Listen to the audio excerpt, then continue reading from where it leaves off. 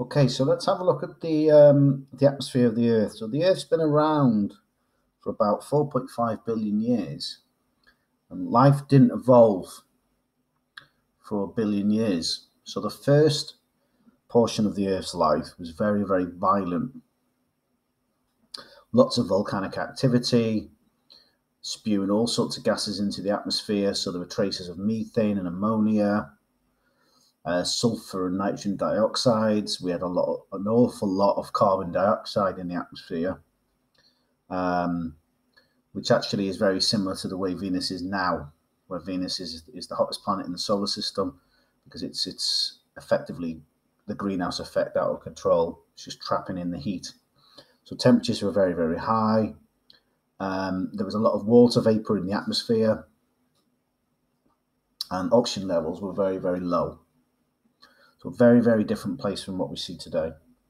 Now, over time, as life then evolved, what started to happen as the planet cooled and volcanic activity stabilized is photosynthetic organisms evolved. So what would happen is they'd use the carbon dioxide and the sunlight, and they'd actually produce oxygen. So the oxygen levels increased.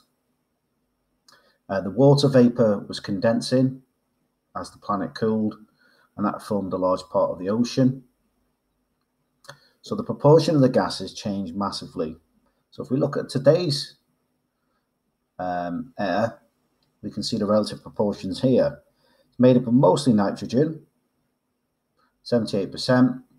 We've got around about 21% oxygen, about 0.9% of argon, and then the other gases, which is this tiny little line here, it's around about 0.04%, mostly carbon dioxide.